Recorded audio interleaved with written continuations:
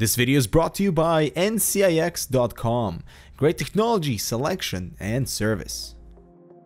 Hello everyone, this is Dmitry with Canucks, and the new flagship GPU from Nvidia, the GTX 980 Ti, has just hit the market.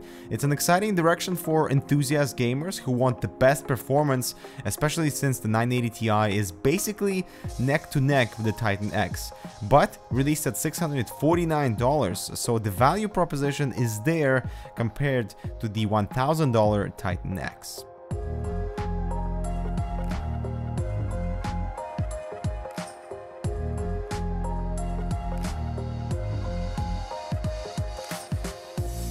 The 980 Ti is targeted for 4K gaming, DirectX 12 compatibility, and a full stack of features that rolls out with this new GPU within the sphere of GameWorks VR that we'll cover in a future video. Specifications of the 980 Ti seem very promising for gaming, with 2816 CUDA cores, 1000 MHz base clock, and 1075 MHz boost, 6GB of VRAM on a 384-bit memory bus, so it's just slightly below the Titan X in the CUDA core count with half the RAM. And I'm also really excited to see the prospects of this new GPU for Adobe applications, so make sure to subscribe, as we will be doing many tests across multiple GPUs to compare. So now let's do a quick physical tour. Alright, well, another deja vu moment really. This reference GPU does not look any different with the Ti added beside the model number at the front, illuminated GeForce logo at the top of the card, and no backplate for this one. The I/O is no different either. Triple DisplayPort 1.2 output for triple 4K no problem, single HDMI, and dual link DVI. Power connections include a 1 8 and 1 6 pin with 250 watt TDP in total, so about a 600 watt power supply is recommended. And so first, let's do 1440p benchmarks.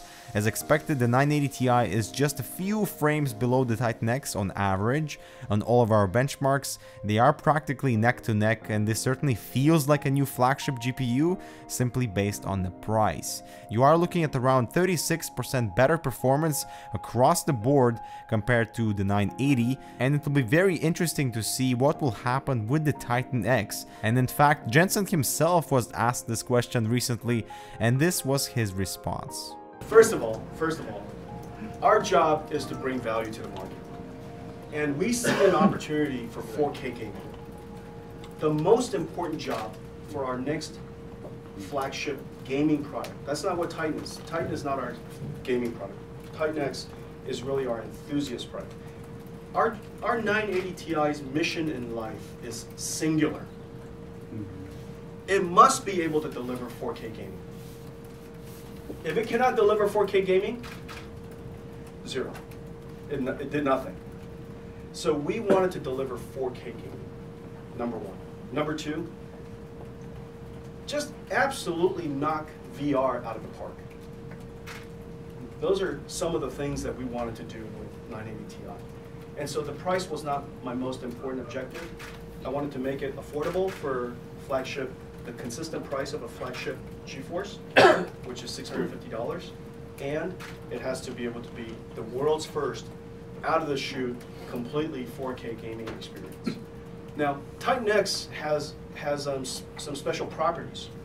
First of all, it has 12 gigabytes of memory, which is really important for people who wants to do video editing in 4K. Could you imagine doing After Effects in 4K, Premiere in 4K? If you wanted to do deep learning, it is the perfect development platform for students and researchers all over the world for deep learning.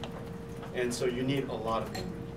If you were a developer making a 4K game, and developers, before you can enjoy the game in 4K, they have to develop the game in 4K, which means they need a lot of memory. We have created the perfect platform for them. And so our enthusiast GPUs serve many needs.